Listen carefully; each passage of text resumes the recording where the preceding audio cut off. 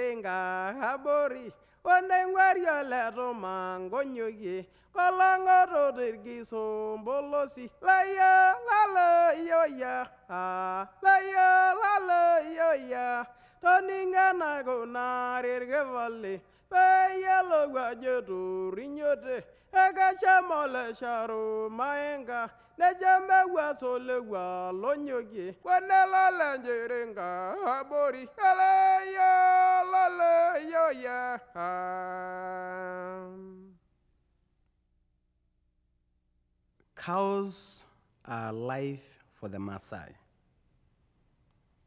If there is no cows, the Maasai believe that they would not have been alive. The Maasai believe all cows all over the world belong to them.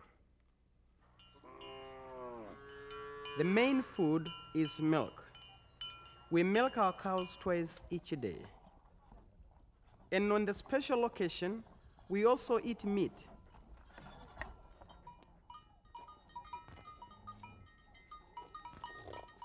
And we used to go and take our cows to a different direction, and the other boys from another village will also bring their cows, and we also, when the cows are grazing, having a good time, we all, playing and wrestle, trying to see who was stronger than the other one.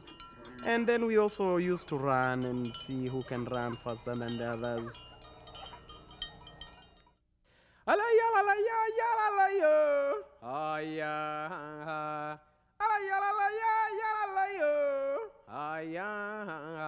Of course, you play the whole day, you make sure that you take the cows to go and drink some water, and you look for a place where there is nice and green grass, because if you take the cows home and they are not full, they are not satisfied, and then you actually can be punished.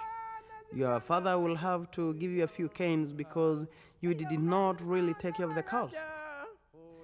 If you lose one of them, you better not come home. You better sleep outside. The Maasai say, to make a mistake is not a mistake. To repeat it, it will be a mistake. And that is when they really give you a very good discipline, so that you will be able to differentiate what is right and what is wrong.